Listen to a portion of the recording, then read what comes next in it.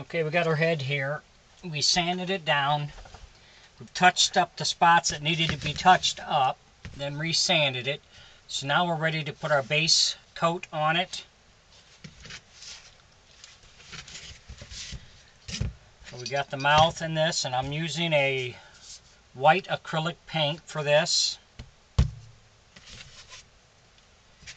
And I'll use this small brush here, which is more of a bristle brush, and that will work for these spots that I want to get into. And then we'll use a regular brush to paint the rest of it.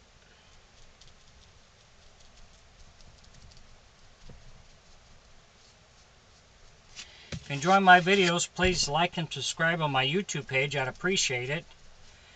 Got any questions, put it in my comment section. I'll get back with you.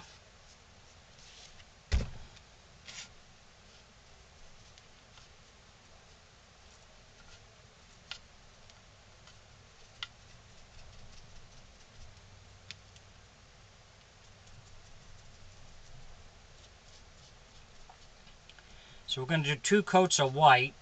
We'll get this first coat on, let it set up and dry good, and then we'll add the second coat, and then we should be ready to start putting our color in.